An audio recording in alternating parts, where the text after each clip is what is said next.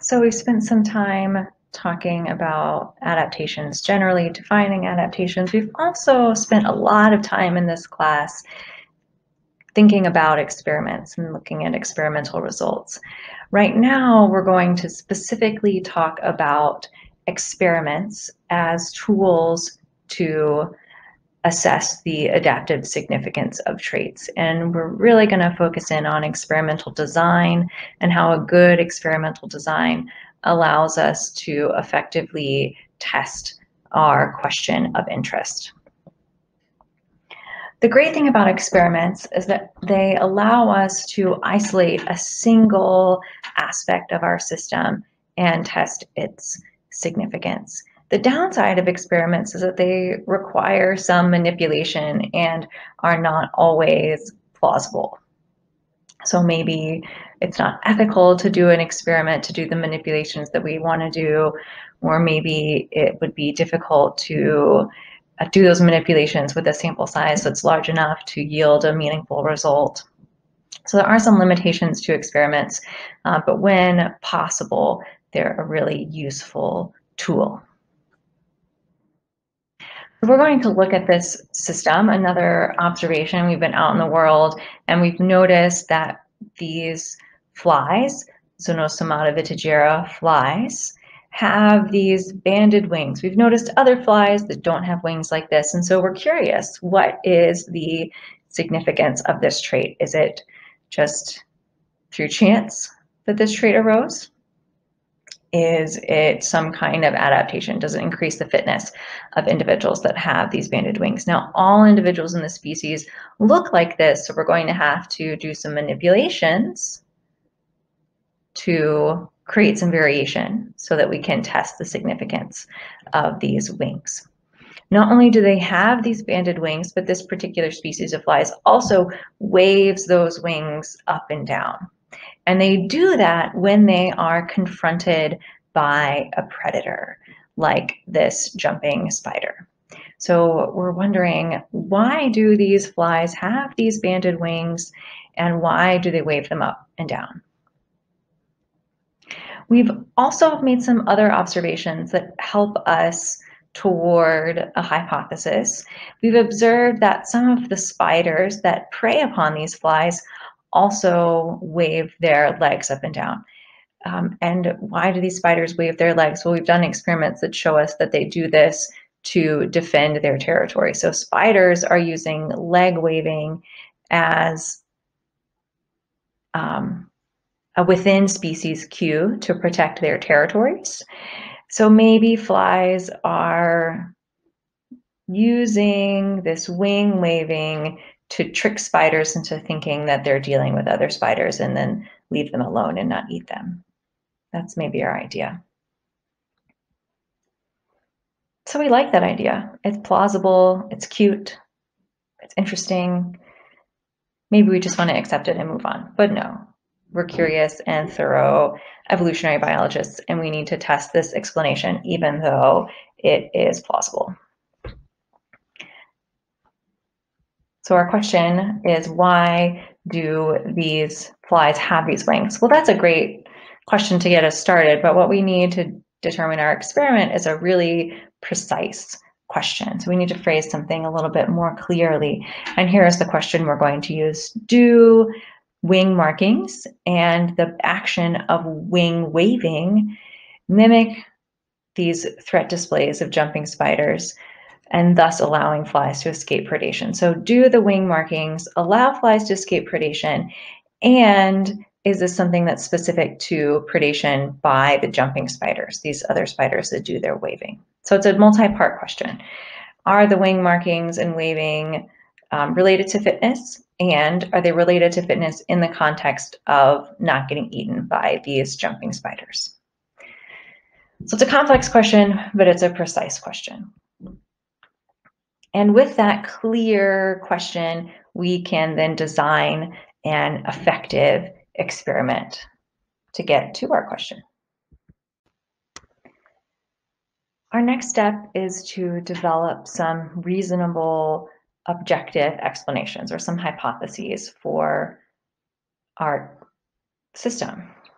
Okay, so we have the first hypothesis that the wing waving and wing bandedness is a response to reduced predation from jumping spiders. Maybe here's some alternative hypotheses. Maybe this isn't a mimicking behavior. Maybe there's some other reason. Maybe it helps them attract mates, or maybe it helps them in some kind of competition with other individuals of their species. Maybe the flies are mimicking these jumping spiders to deter other predators. Maybe there are other predators that look at the fly and say, oh, you're a jumping spider. I don't want to try to eat you because I don't want to deal with a predator, another predator. And then the hypothesis that we're most interested in is maybe the flies are specifically mimicking the jumping spiders to deter the jumping spiders. So these are our alternative hypotheses. And then what we need to do is design experimental treatments to test each of these hypotheses separately.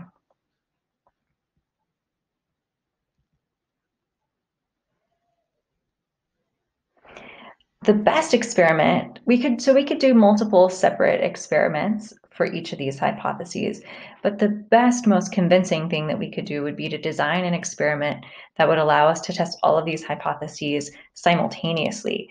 And then each of our tests isn't confounded by having happened at a separate time or with a separate group of predators or flies or other different conditions. If we can test all of our hypotheses, our contradicting hypotheses, in a single experiment, all the better.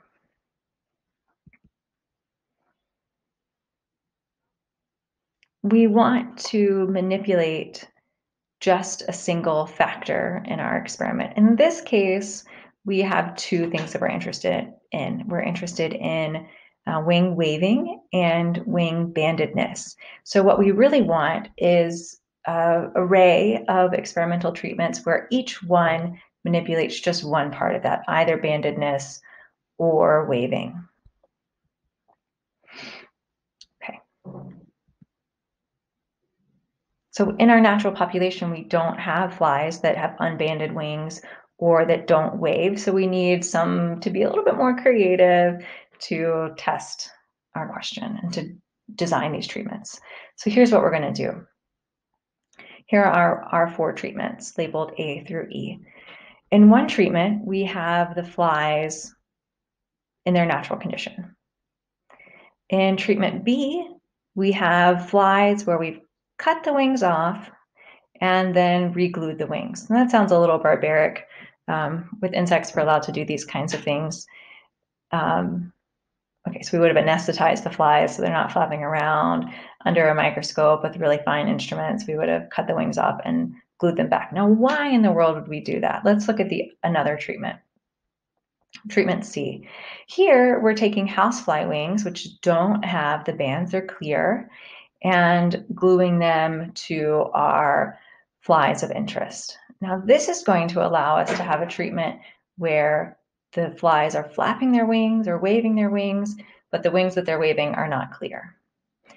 But we've manipulated these flies. We've cut the wings, we've put glue on them. So it's possible that what's happening to the fly is maybe a result of having this surgery. Like maybe they're more likely to get eaten because they underwent this procedure.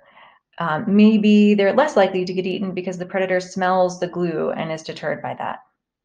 So B allows us to control for having had this surgery. So we expect, if there's no effect of doing this surgery, we expect the same result in A or B. A difference between A and B is going to tell us that something is happening to these flies that has little to do with bandedness or waving and more to do with this surgery.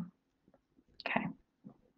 We're also going to have kind of the reciprocal of C, which is D. We're going to take houseflies and put on our banded wings. So these won't be waving, but they will have bands. So we can see just the effect of bands here, just the effect of waving in C. And then in E, we're going to have just plain old. So with our treatments, we have a purpose for each one. We're using each of these treatments to test one specific factor separately. So you might want to pause for a moment and reread over the purposes of each of these treatments. With each treatment, for each treatment, we're going to collect data. And before we do that, we should think about our prediction, what specifically we expect to see in our treatment if our given hypothesis is accurate. So we're going to measure something in our experiment. And our controls are going to allow us to say whether differences among our treatments are due to the factor we're interested in or maybe something else. Our first hypothesis is that the bandedness and the waving has nothing to do with predators and has all to do with something else. So our first hypothesis, no mimicry occurs. We have two types of predators. We've got the jumping spider, and we're going to have other predators like assassin bugs, praying mantises, other things that eat flies. We're going to observe the fly together with the predator and say, does the predator attack? Does it stalk the prey but not attack the prey? Or does it retreat? Does it avoid the prey, the fly? So if there's no mimicry, if these wings have nothing to do with protection from predation, then we expect for all of the treatments that the predators are going to attack the flies. If this is a situation of mimicry and it's not that the flies are communicating with the jumping spiders, but rather that other predators are seeing the flies, thinking that they look like jumping spiders and then avoiding them, we're going to see A and B causing other predators to retreat. So other predators are going to see this waving and this bandedness, think it's a jumping spider, and retreat.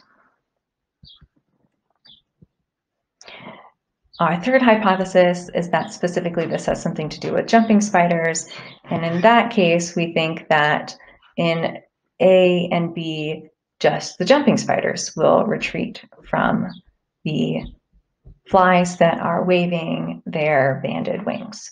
The other thing implicit in here is that we're thinking A and B are going to be the same. If A and B are different, that tells us that there's something about our surgery treatment that is maybe causing an effect.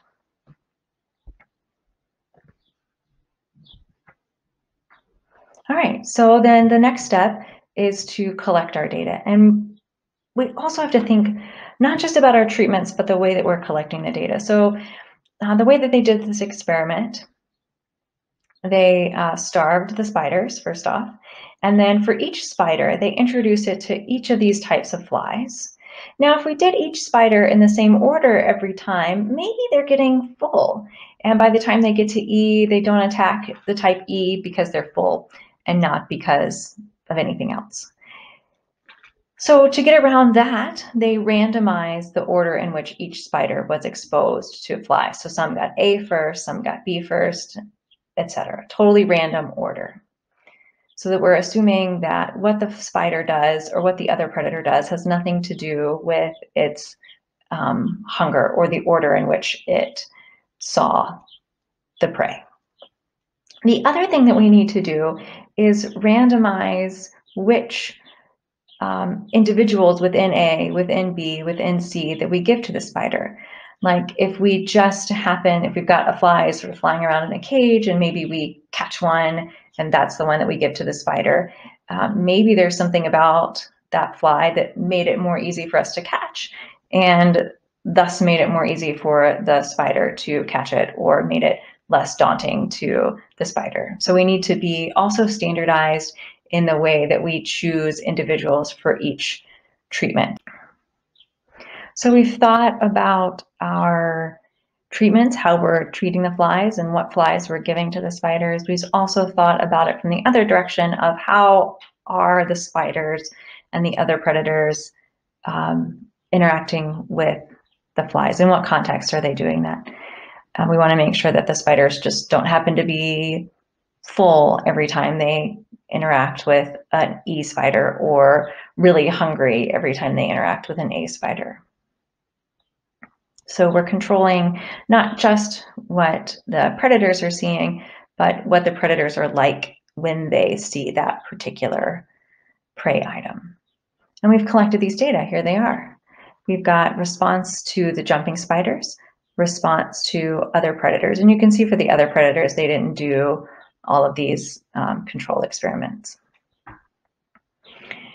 So let's look at other predators first, looking at the hypothesis that this mimicry is not related to jumping spiders, but is related to protection from other predators, that other predators are seeing the flies and avoiding them because they think that they're jumping spiders, or maybe they're not thinking, but they're responding as if the flies are jumping spiders and avoiding them. That doesn't look to be the case. Whenever other predators see any fly, they attack and kill it. It doesn't matter if it's waving its wings that are banded. It doesn't matter if it's waving wings that are clear. It doesn't matter if it's just hanging out like a regular housefly. Other predators are eating these flies. So the bandedness and the waving is no fitness benefit for the flies. Let's look at then interactions with jumping spiders. So over here with E, we see that there's never an opportunity or a time when jumping spiders retreat from the housefly. They never retreat from the housefly with the banded wings. So this tells us that there's no protection. Well, they don't never. They very rarely retreat from the housefly with the banded wings. This tells us banded wings all on their own, not a great protection from jumping spiders. And here, C, similar results to D. Very rarely do jumping spiders retreat from a fly that's waving clear wings. So just waving all by itself doesn't seem to be yielding a fitness benefit. B and A, we see really similar results, which one tells us that there's minimal effect of our surgery treatment. And two tells us that there is a benefit. Jumping spiders are really likely to retreat from flies that are waving their banded wings.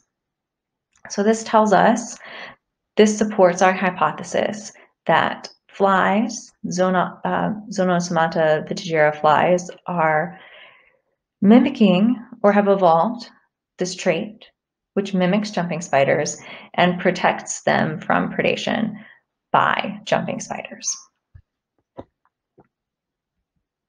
This is consistent with our third hypothesis. So all of this together reminds us of 4 keys to a really robust experimental design. One key is that we have defined and tested effective control groups. We have designed our experiment in a way that isolates one or more specific factors so that we're really just testing the effect of the thing that we're interested in. Okay, so for our experiment, we were really just interested in banded wings, waving wings, or the combination of banded and waving wings. And so we needed 5 treatments to get at just those 3 variables. We need to handle all of our treatments equally. So this is where we mixed up the order in which the spiders saw the flies. We were random with which particular fly went to in which order, or went to which predator, or which type of predator. Handling our treatments equally allows us to avoid bias and increase precision. So bias is what happens when our results are influenced by something that we're not actually testing. So when maybe our results are fairly close together, precise, but we're totally missing the bullseye. So this would be a small bias. We've got some variation in our results, but we're close to the goal of testing the factor that we're interested in.